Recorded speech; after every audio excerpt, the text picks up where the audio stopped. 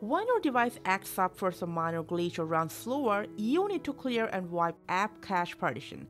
So in this video, we're going to show you how to do that on your Samsung Galaxy S24 Ultra and Plus.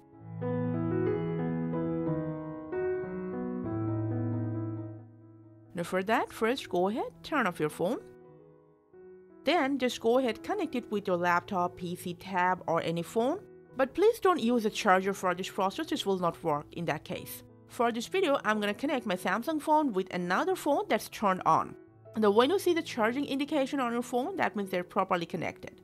Then press and hold the volume up and the power or side button together until you see the Samsung logo. Immediately release the buttons and in a few moments it will enter into recovery mode. You can use the volume button to go up and down, go down 4 steps and select Wipe Cache Partition. Go down again and select Yes. After the process is done, when prompted, restart or reboot your phone again. So that's how you can clear and wipe cache partition on your Samsung S24 series phone. Thank you for watching.